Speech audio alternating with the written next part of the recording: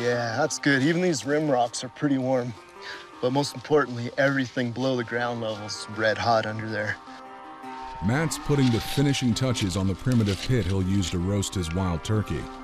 But it's a delicate process, and any missteps could cost him hard-earned meat. So right now I'm taking the horsetail, lining the pit so I can put the turkey in and it won't burn. Any type of green, rich plant will work well for this as long as it's not poisonous. Put a little more watercress on the top. Really seal that in.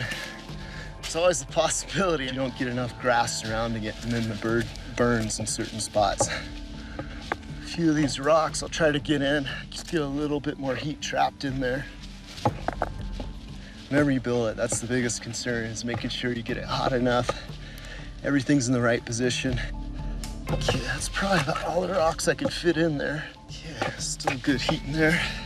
Even when cut off from oxygen, a thick bed of hot coals can generate heat for up to 3 days. This is looking pretty good. At this point, you gotta get it sealed in really fast. You can see the steam wanting to escape. That's a good sign. So this covering really holds in the heat. Yeah, this is great.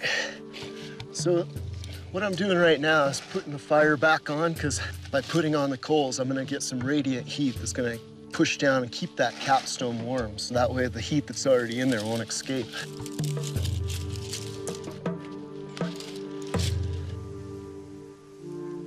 So hopefully I got it all good this time.